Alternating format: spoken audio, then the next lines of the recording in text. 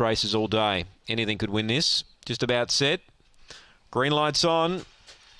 Ready to run now. Here's the lure. Racing, Bella Princess opt out well here. Sweet Smudge can't hold her out, and Bella Princess draws 3 in front. Now Swirl's a danger, charging into second. Third, Finish Storm, then Sweet Smudge.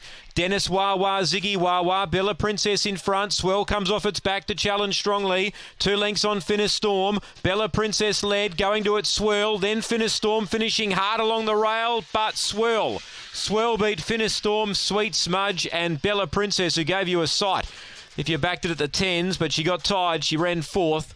Ziggy Wawa, Dennis Wawa, the last 2 in. 23.68 the run.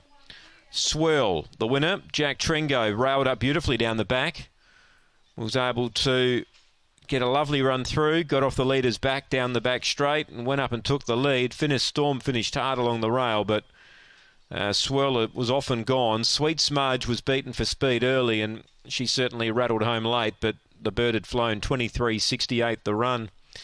So 9.02 the early split for the winner. Defeat 7.12. 4.712 are in the frame. The run home in 14.66.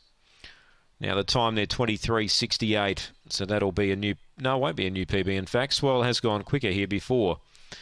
But she'll break her maiden status. That's the key thing there. 4.712 after race 2. The third event due in 14 minutes.